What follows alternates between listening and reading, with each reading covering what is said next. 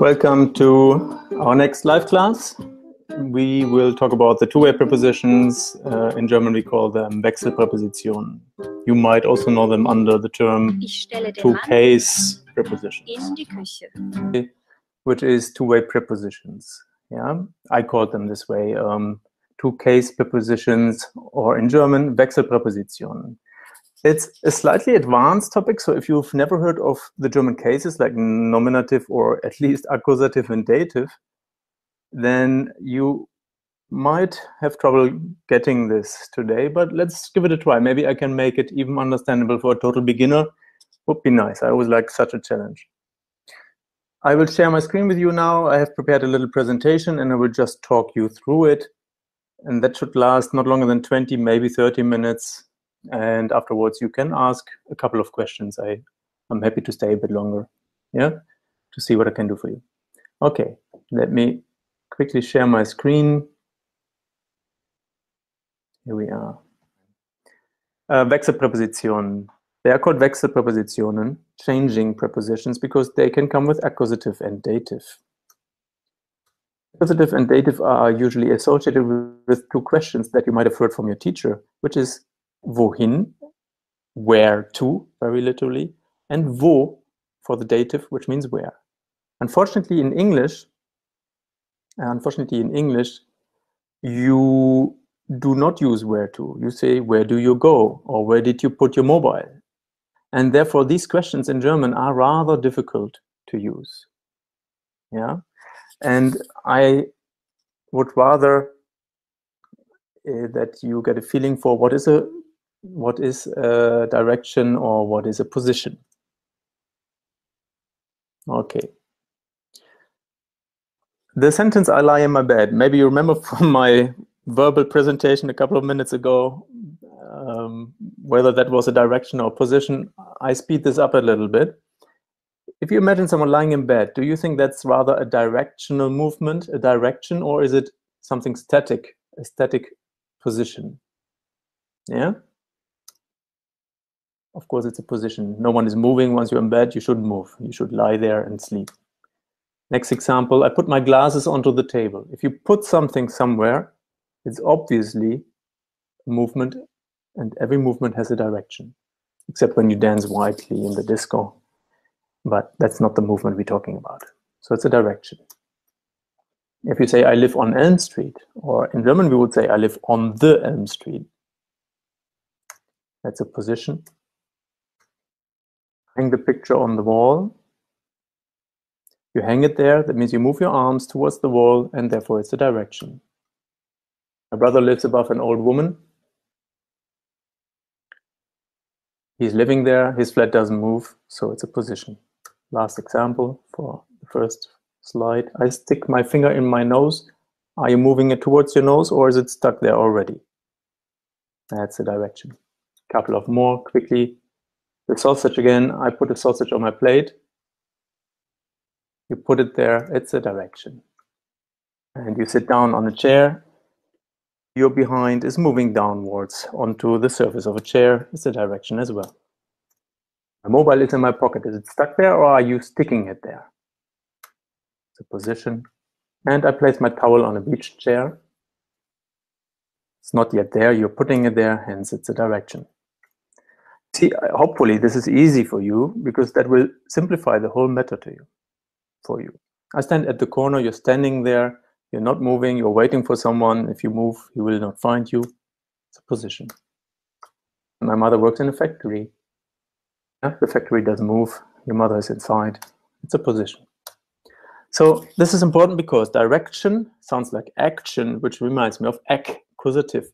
So anything that you associate intuitively with a direction uses the accusative. I'll give you some examples soon. And then we have a position that is associated with dative. There's a group of verbs, I call them twin verbs because they're very alike, which help you to identify which one to use should you hear the difference. There's legen, which means to put. There's stellen, which also means to put. And setzen, which means to put. I know there is English words for these, but no one uses these. So I decided against giving you the translations. I rather give you a more intuitive explanation. Legen, for example, is the action that results in the position liegen, which means to lie. My mobile lies on the table or is lying on the table.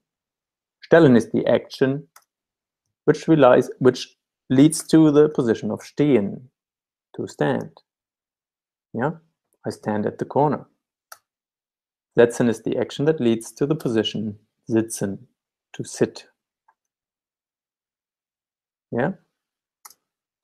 There's also a couple of verbs that are generally associated with accusative if you use the Wechselpräposition, not otherwise, please. Kommen, for example. Kommen, to come, requires that there's a point A from which you come to point B. Hängen, the same. We did this with the image we put on the wall. And with dative, with a fixed position, we associate sein, to be. I am at home, I'm not moving from there. And wohnen means to habit, to live. Leben means to live. It's a bit stronger than wohnen. And hängen means to hang. Once you have hung something onto the wall, it's hanging there. So that is also associated with dative. Now, Übung macht den Meister, practice makes perfect. Yeah, we are now there where the presentation actually started. Now, let me test you, or you test yourself. Ich liege in mein oder in meinem Bett. I lie in my bed. Mine, the blue one, is accusative. Meinem would be dative.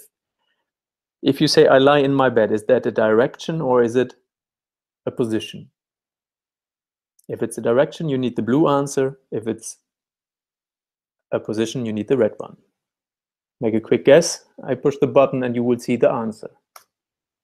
Meinem is correct. If you lie in your bed, we had that example, there is no movement. Next example. Ich stelle meinen Koffer in den oder dem Schrank. So I place my, or I put my suitcase into the wardrobe. Is that a movement or is that a position? Is it accusative or dative? 3, 2, 1. As you're putting it there, you move it there, so it's Schrank needs to be accusative. Ich lege eine Wurst auf den oder dem Teller. You're legging it there. Sorry, I put a sausage onto my plate. My apologies. So if you put it there, it is an action. Hence, you need the accusative. Das Bild hängt an eine or einer Wand. The picture hangs on a wall. If it's hanging there, it's already there. No one puts it there, so it's a position. You need the dative. Mein Bruder steht an die or der Ecke. My brother stands at the or the corner. English is so much easier, right? Only in this case, though. So he's standing there. My brother stands at the corner. That means it's a position. Last test. Ich lege die Brille neben das oder dem Glas. I put the glasses next to the glass. If you put it there, it's a direction, hence the accusative.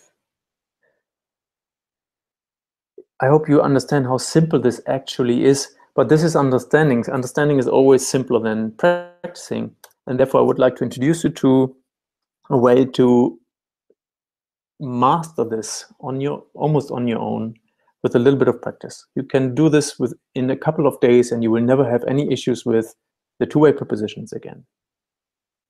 I call this technique preaching because you will repeat something over and over again until you believe it. And of course, when you believe it, others might also believe you.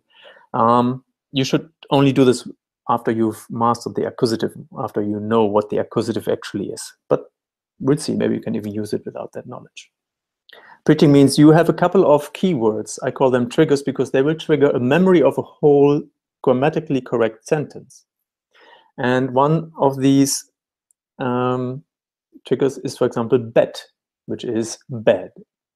Now, when you come up with these keywords, in this topic, it makes sense to have keywords that describe a position, a potential position. Like a bed is a potential position. You could put things on your bed or in your bed.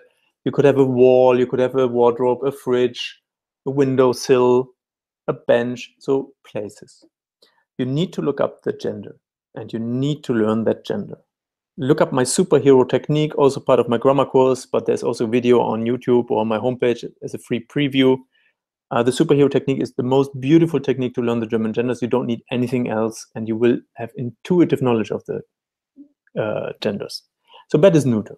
Now, how do you preach this? When you see the word bed, the first thing you do is you put something on your bed. And you remember, when you put something there, yeah, for example, your sweater, ich lege meinen Pullover, I put my sweater, and you have legen, which is the action that results in liegen, to lie. So when you put it there, you need the accusative. Ich lege meinen Pullover auf das Bett. The next thing you do, once you have put it there, you drop it. You just don't touch it anymore, and it's lying there without moving. And you say, mein Pullover liegt jetzt, my pullover is now lying auf dem Bett, the dative. Notice one thing, I've highlighted a couple of words orange. The orange means that is the subject, the who of the sentence. Who is putting the pullover where? And the second one is who is lying on the bed, or what is lying on the bed. That's the subject. So the accusative sentence, there's always a person putting something somewhere, while in the dative sentence, there's one thing lying somewhere. So it's one element less. Yeah, the ich has gone home. After I drop my pullover on the bed, I'm not necessary anymore. So one example for you, one last example, then we are through with the presentation and we come to the questions. Boden, which means floor and is masculine. How would you say, I put my pullover onto the floor? I give you a second to do it yourself. Ich lege meinen Pullover. And on the floor is always auf.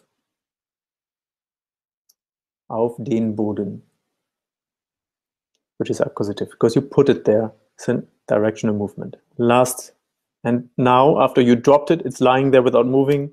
Mein Pullover liegt jetzt auf dem Boden. This is a quick introduction to this, and hopefully it made you understand the beauty of this. You don't have to ask wo, wohin. You have a feeling, natural feeling for what is a direction, what is a position. Let me get back to you and have this beautiful endless. Yeah. If you do this every day, you write down 5 positions, and you just walk around with your mobile, say, okay, I put my mobile on my hand, and then you drop it carefully. My mobile is now on my hand. In German, ich lege mein Handy auf meine Hand. And when you drop it, mein Handy liegt jetzt auf meiner Hand. And you can do that all day. You can also do that just in your mind. You can also put elephants on your hand. This is an elephant. Yeah, I put an elephant on my hand. Now an elephant is on my hand. Use your fantasy. You don't have to go to the zoo and steal an elephant. This is what I wanted to share with you. You might have to watch this again a bit slower. You just forward to the point where you can see the presentation, please. It's always a bit tricky to cut these things afterwards. Is there anything unclear? Do you have any questions remaining, the two-way prepositions? Yeah? Should there be any questions? I'm more than happy to read them now. The chat window is visible again, Alexandra. Let me know. Okay, Dankeschön. Radu is asking, können Sie etwas über das Verb stecken erzählen? I can absolutely tell you a lot about stecken and hängen. Stecken simply means to stick, and you can stick things into holes. Yeah, so I can stick my finger in my mouth, and now my finger is sticking in my mouth. Hard to speak while. So stecken is the same for accusative and dative. It doesn't change. There's none of these twin verbs, but it appears on both sides. So if you put something actively, if you stick something actively in your mouth or your ear, Ich stecke den Kopfhörer in mein Ohr. It's accusative. And if it's there without moving, it's in a position, so it's dative. And the same is for hanging. Patrick is asking, how many times repetition is necessary for each grammar point? Well, Patrick, that depends on you. It depends on how fast your brain processes that information. I haven't come across any studies saying you need to do that 100 times or 200 times. But you have to understand, every time you do something right, you do like, you say, ich stelle mein Handy auf meine Hand, a connection in your brain is made. It's a very weak one the first time. Your neurons are connecting at certain points, which are called synapses. And the more often you do that, the better the connection, the stronger the connection, and the more likely it will last for a long time. If you use it less and less and less, it might weaken, but it might never get completely separated again. So use it for a while, and at a certain point, it will never get apart again. So find out what is the ideal amount of repetition for you. You will actually feel that when you do these things without thinking.